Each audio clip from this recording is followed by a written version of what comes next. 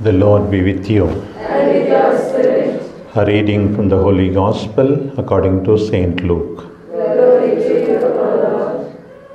When a great crowd came together and people from town after town came to Jesus, he said in a parable, "A sower went out to sow his seed. And as he sowed, some fell along the path and was trodden underfoot, and the birds of the air devoured it. And some fell on the rock, and as it grew up, it withered away, because it had no moisture. And some fell among thorns, and the thorns grew with it and choked it. And some fell into good soil and grew, and yielded 100-fold. As he said this, he called out, "He who has ears to hear, let him hear." And when his disciples asked him what this parable meant, he said, "To you it has been given to know the secrets of the kingdom of God, but for others they are in parables, so that seeing they may not see, and hearing they may not understand. Now the parable is this: the seed is the word of God. The one along the path are those who have heard.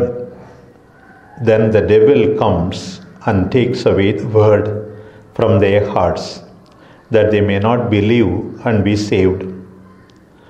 And the ones on the rock are those who, when they hear the word, receive it with joy. But these have no root.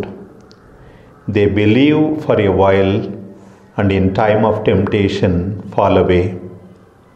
And as for what fell among the thorns, they are those who hear, but as they go on their way, are choked by the cares and riches and pleasures of life, and their fruit does not mature. And as for that in the good soil, they are those who, hearing the word, hold it fast in an honest and good heart, and bring forth fruit with patience." The Gospel of the Lord. Praise to Lord Jesus Christ. My dear sisters, we have it read one of the 4 important parables that is narrated in all the 3 synoptic Gospels, Matthew, Mark and Luke. There may be others, but the parable of the sower, or the parable of the seed, or the parable of the 4 types of lands, as it is called by different people, is an important parable. The sower is the same, the seed is the same, but then the response is different. So traditionally we say we are all called to be like the good soil. What did the good soil do? What did the seed that was sown in the good soil come up to? We are called to be those who hear the word, hold it fast in an honest and good heart, and bring forth fruit with patience. Beautiful expression with which today's Gospel ends. We have to hold fast to the word in an honest and good heart. We should be honest. We should be good people. We should be open to the Lord who pours His grace on us, and then with patience bring forth abundant fruit. On the other hand, we are not called to allow devil to work in our lives. Right at the beginning, close the door to the devil. And then we should not lose our initial enthusiasm of the novitiate, or the first profession, or even the final profession should not be lost in the course of our life. That is compared to the seed sown on the rock. And then most of the time, what happens to us is we are like seeds falling amidst thorns. As we go on our way, we are choked by the cares and riches and pleasures of life.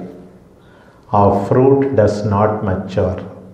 That is the tragedy in the lives of so many who have been called to follow the Lord. But then the more important lesson of this parable is, as persons who are called to a special life of holiness, this parable is addressed to the ministers of the gospel, to priests, to religious. Ultimately, there will be harvest. That is the reassurance.